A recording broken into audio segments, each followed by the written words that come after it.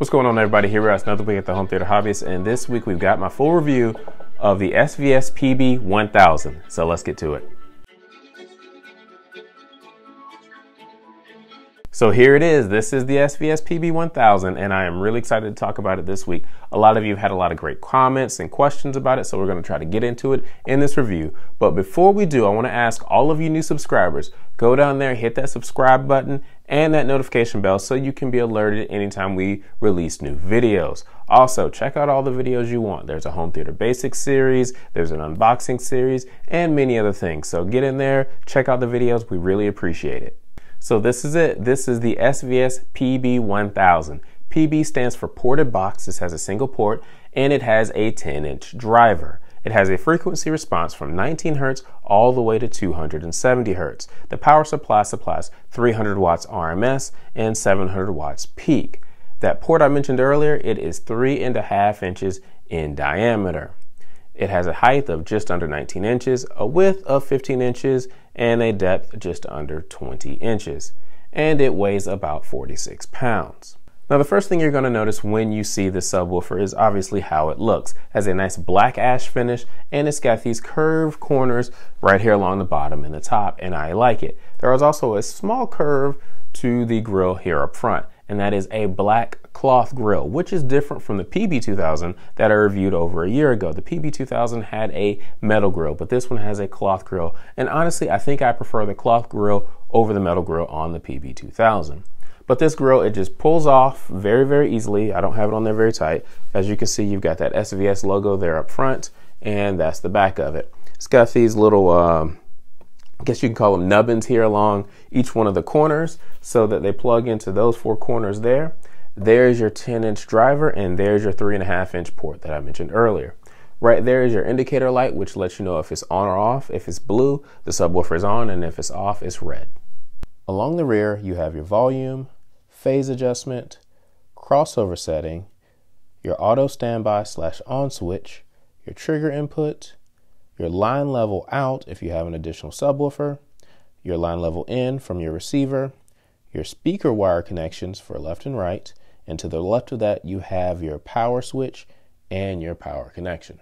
The volume knob, phase, and crossover setting all have defined stops as they move throughout the range, so you can be very precise in your adjustments of these controls. Along the bottom, you have 4 feet that are coated in rubber or covered in rubber, so they should provide some isolation if you have hardwood floors. But if you want to put something else on there, you can just unscrew these feet like I'm doing here and place some other ones on there, and there you go.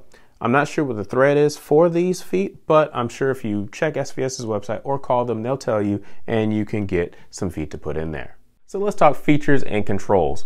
Overall, this is a pretty standard subwoofer. It's got a volume adjustment, a phase adjustment, and a crossover setting, and that's pretty much it. You can't do any extended EQ like some of the competitors. It doesn't have an amp like the PB16 Ultra, and it doesn't have a port plug like some of the other competitors. If you want a sealed version of this, look at the SB1000 from SVS's website. But otherwise, it works out pretty well. It's really pretty much plug and play. You just plug it in and it just works. SVS has already set it up, so it pretty much just works for you, which is really, really nice.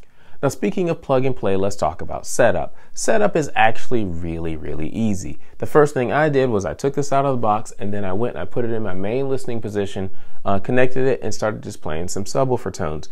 Then I crawled around my room to find where the subwoofer sounded the best. I took the subwoofer, I put it in that place, and at that point I ran my Odyssey calibration software on my receiver to set the volume. Once I got the volume set up, it was time to watch plenty of movies and listen to a lot of music, and so that's what I did. Speaking of listening to music and watching movies, let's take a quick break and listen to a couple of sound samples so you can hear how this sounds.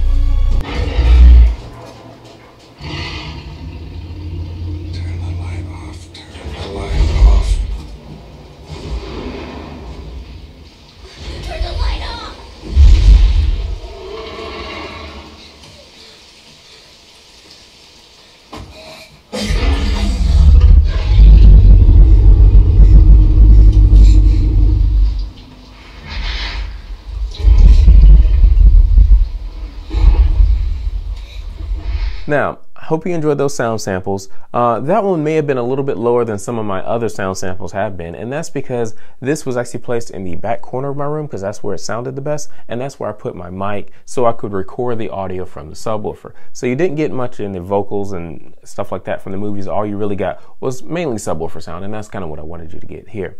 But speaking of that, let's move on. Let's talk about my ratings for this subwoofer. I'm going to rate this subwoofer from 1 to 5 in various categories, 1 being the absolute worst and 5 being the absolute best. So let's get to that. The first category I'm going to rank is design, and from a design standpoint, I give this a 4.5 out of 5. I really like the way this subwoofer looks, to be honest with you. Compared to its bigger brother, the PB2000, it's a little bit shorter and just a little bit smaller, and I like that. When I finished my unboxing, I had this sitting on the floor down here, and I just looked back at it, and I was like, I really like the way it looks. The black ash finish is growing on me. It wasn't a finish I really liked before. But it's growing on me and I like it. And I also like the cloth grill up front, like I mentioned earlier. The cloth grill is really nice. So overall, I think this is a great design. It's a sturdy cabinet. Had no issues there, and I really do think that SVS did a good job with this subwoofer.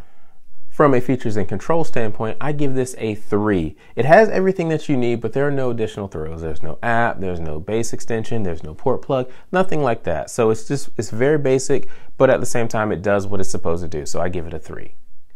The next category I'm going to rank is sound quality / performance, and I give it a 4.5 out of 5. This subwoofer has a nice balanced sound to it. And what I mean by that is it plays well in the mid bass, but it also plays deep if it really needs to. And it's slightly tuned a little bit more for, I would say, mid bass than good deep bass, but it does do deep bass. My Subwoofers bass test CD that I use whenever I'm just trying out anything, and you heard that track earlier, it's got different frequency regimes on it, and this will play at 20 hertz, and you can actually hear it. It's an audible 20 hertz, which a lot of subwoofers don't do that. So I think that SVS is being accurate in their description of a 19 hertz to 270 hertz. This does play all those frequencies, and so that's really good. It does play deep.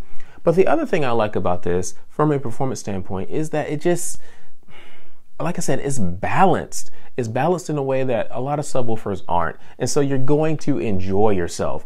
Now, one of the things I did notice after I calibrated was I had it set at about 75 or I guess 78 dB, something like that, THX. And I did have to turn the volume up just a little bit to get a little bit more output out of it, like I like to hear. So you may have to turn it up just a little bit if you want a little bit more output. But for everything else, it sounds really good.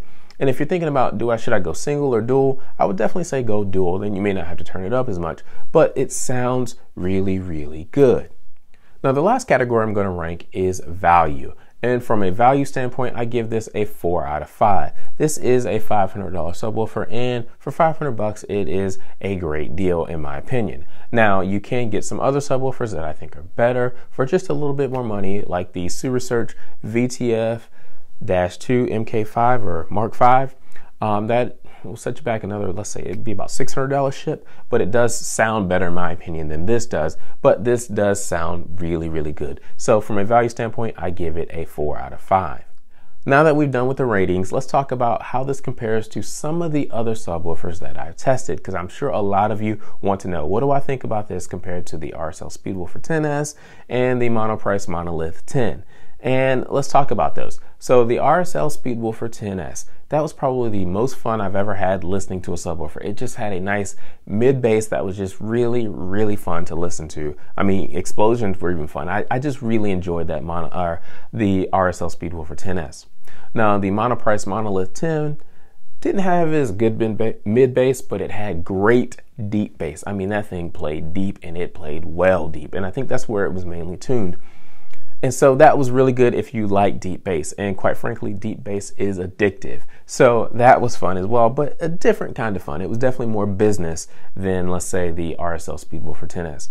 Well, this one, the PB1000, I think slots right in the middle.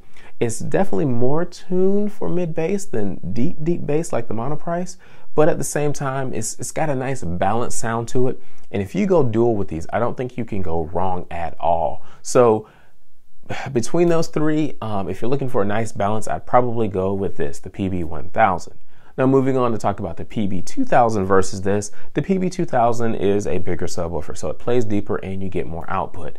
That's basically the main difference. I think this is more balanced. For those of you who may be wondering, should I go with one PB2000 or two PB1000s? I'd say go with two PB1000s versus one PB2000, mainly because it's just a better balance, to be honest with you.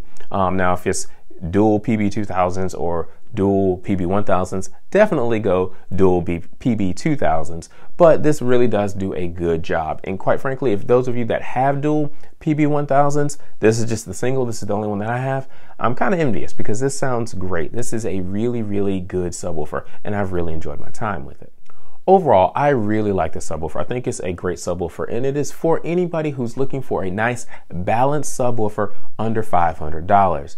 Now, like I said, there are some subwoofers that you can get for a little bit more money, but if you only want to spend $500, that is your absolute maximum. This is probably the subwoofer you want to get. If you want really good deep bass, go with that Monolith Monoprice 10, or if you want something that's just fun, has a nice fun characteristic to it, pick up that RSL Speedwoofer 10S. But if you want something that's nice and balanced, this is probably the one you want to get.